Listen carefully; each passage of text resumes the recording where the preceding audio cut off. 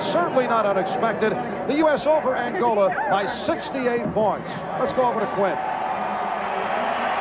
Thanks. I'm here with Charles Barkley. Charles, things were at a playoff intensity. Wells with the elbow.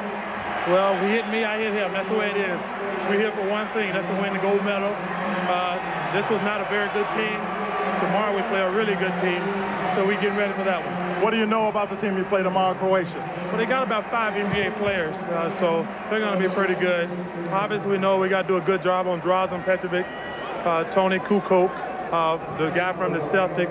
We got a couple more European players who are in the NBA. So, hey, it's going to be tough, but we're going to be ready to go. Congratulations on a good game. Thank you. Back to you, Mark. All right, Quinn. Charles Barkley hit 10 of 13 from the field. He finishes the